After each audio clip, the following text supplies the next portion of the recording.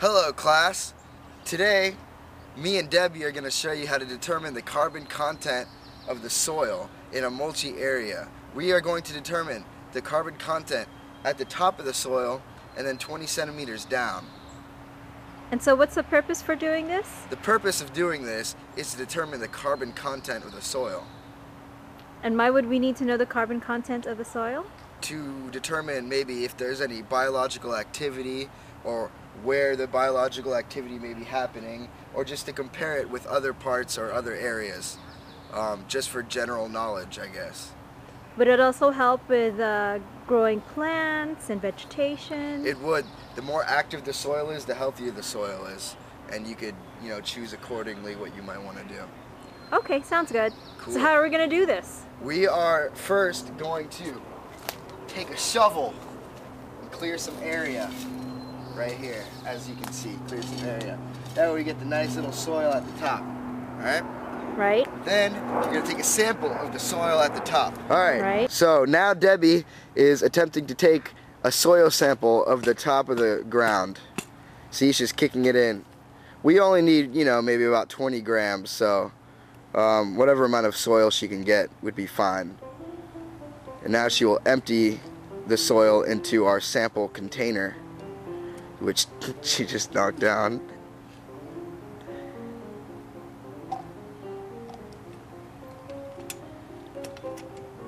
Well, if you stick it in there, you can't open it, because when you open it, you want me to hold the cup?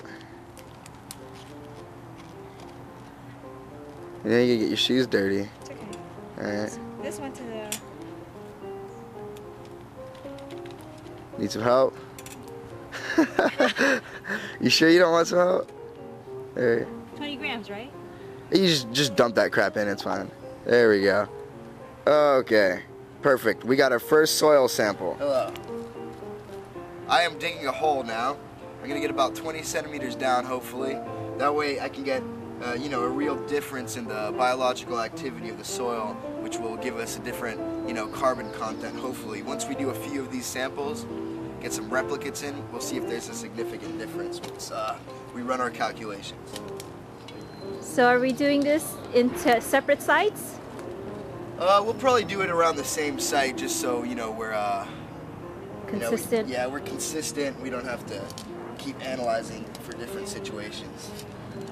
Hopefully the grounds don't come and castigate us or something. Ah, man, this is hard. This is harder than I remember.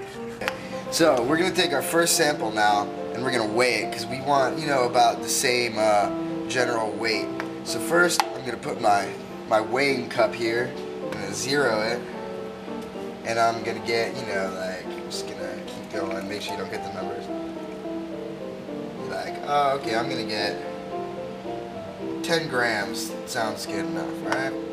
Got 10 grams of my top layer sample. Now I'm gonna put this back, re-zero it. Oh, and of course, you have to write down every single thing you do. You make sure you take all your data. So, I'm gonna put this in and get about 10 grams again. Oops, that went over a little bit. Alright, now that we have our both samples, what we need to do, since they're all wet and stuff, and we just want full soil weight density, we're gonna turn on the oven here. Well, first we're gonna load our samples in. Make sure you label everything. And we're gonna heat it at somewhat lower temperatures.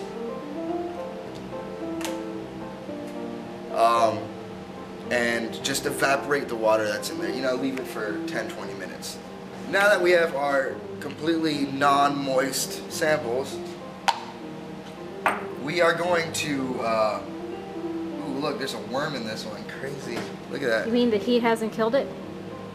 Oh, well, yeah, the heat typically will kill it, but since we didn't heat it, we'll cut this part out. Alright, so we have our soil samples, and we're going to dump them into these clay cups. What we need these ceramic cups for is we're going to load them into this ridiculously hot oven. When we put it in there, it's going to get up to like 500 degrees Celsius, and this stuff is going to be super hot. Now, you can't really label this because if you put a sticker in there or some tape, it's going to just burn off. So you need to remember which cup is which. I know this one is from the top and this one's from the bottom. Top goes right, bottom goes left.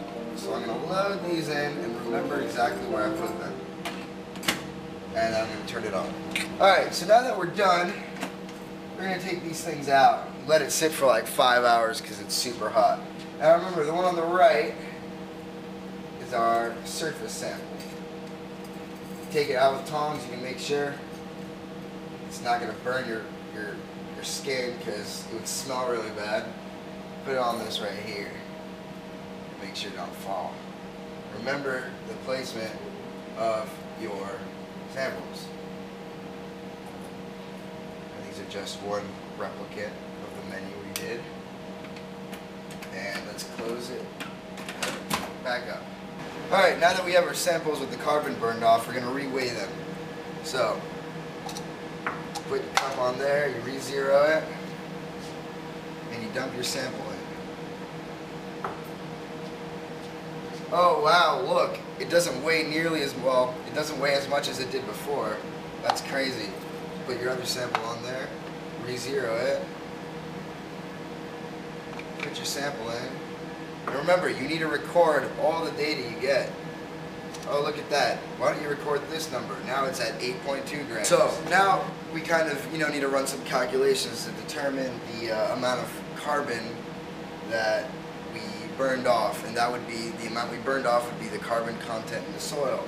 So you take the initial weight and you subtract the new weight and you divide by the initial weight and you multiply by 100 and you get the carbon content that was in the soil. And you run as many replicates as you can, and then you run a statistical analysis and you see if there was any significant difference in the carbon content of the soil. And thank you very much.